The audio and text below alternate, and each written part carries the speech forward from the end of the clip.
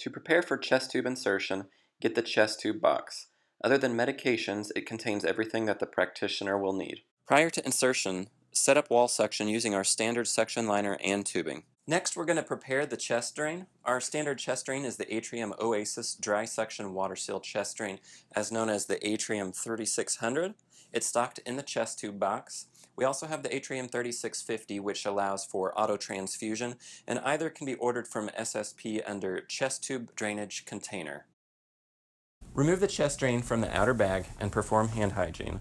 According to the manufacturer's recommendation, remove the blue wrap using sterile technique.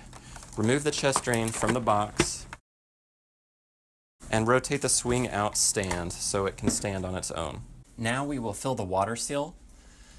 Remove the prepackaged 45 milliliter ampoule of sterile water from the back of the drain. Twist off the lid and squeeze the entire ampoule into the suction port located on top of the drain. This fills the water seal to the 2 centimeter line. Next, when the practitioner is ready, remove the tubing from the back of the drain. You may be asked to remove the sterile cap and then hand the patient connector to the practitioner to be hooked to the thoracic catheter. When indicated by the practitioner, hook up the wall suction to the suction port of the chest drain. At the wall suction regulator, turn on suction and increase suction to at least -80 millimeters of mercury. You should see the orange suction monitor bellows expand beyond the triangle mark in the suction monitor window, indicating that suction is working. The chest drain's dry suction regulator is preset to -20 centimeters of water, although it can be adjusted from -10 to -40 using the rotary dial on the side of the drain. Do not adjust this regulator setting unless ordered by the practitioner. Remember to keep the chest drain below the level of the chest at all times. You can sit it on the floor using the swing out floor stand, or using the multi-position hangers, you can hang it from the bed frame. Assess the dressing to make sure it is dry and occlusive. Inspect the skin for signs and symptoms of infection, and palpate the surrounding skin to identify subcutaneous emphysema. Remove any dependent loops from the tubing by looping it on the bed or chair. This allows gravity drainage and prevents pressure from building up in the pleural space. Next, assess the quantity and quality of fluid in the collection chamber. Clearly mark the level of the fluid and mark the date and time. Next, assess for an air leak by looking for bubbling in the water seal chamber. Bubbling indicates there is an air leak somewhere in the system. It could be at the patient insertion site, in the tubing or tubing connections, or a crack in the chest drain itself. The graduated markings help to quantify the size of the air leak from 1 at the lowest to 5 at the highest. Bubbling may be continuous or intermittent. If it's a new air leak, you need to identify the source of the air leak and fix it if possible. To locate the air leak, briefly clamp the chest tube at the dressing.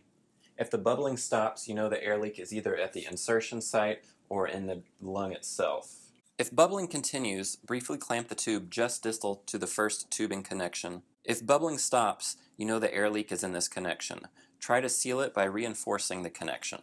If bubbling continues, move down the tubing and clamp about every 12 inches or so to identify the source of the air leak. If you get all the way to the drain itself and clamp and still have bubbling, you know the air leak is in the chest drain itself. You'll need to go ahead and switch out the chest drain. Keep in mind in this whole process when searching for the air leak, never clamp the tubing for more than a couple of seconds or you risk a tension pneumothorax. Next, check for tidaling. Tidaling is the up and down movement of the patient pressure float ball in the graduated water seal chamber. With inhalation, negative pressure increases and the float moves up. And with exhalation, positive pressure pushes the float back down. With positive pressure ventilation, tidaling will be just the opposite, and this is normal. You typically will not see tidaling with an air leak. Other reasons for no tidaling include a tubing occlusion, the lung is fully expanded, or PEEP, which can dampen oscillation. Tidaling is more apparent when suction is turned off. Finally, ensure that the drain's dry suction regulator is set to the right setting and that the orange suction monitor bellows is expanded to the triangle mark.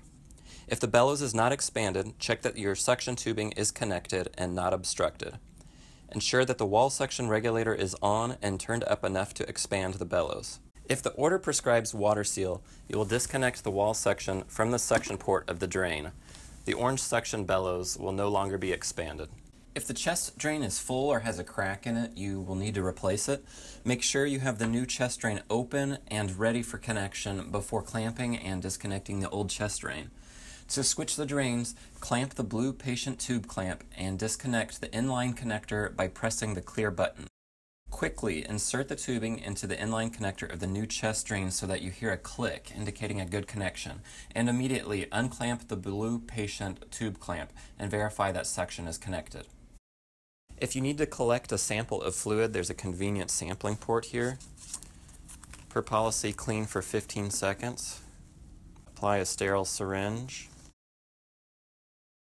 and get your sample. In the event the chest tube is dislodged from the patient's chest, apply a sterile, occlusive dressing and tape it on 3 sides. Do not tape the 4th side to prevent increased lung tension. If a connection is dislodged at any point below the insertion site, place the end of the tubing in 1 to 2 inches of sterile water to re-establish a water seal.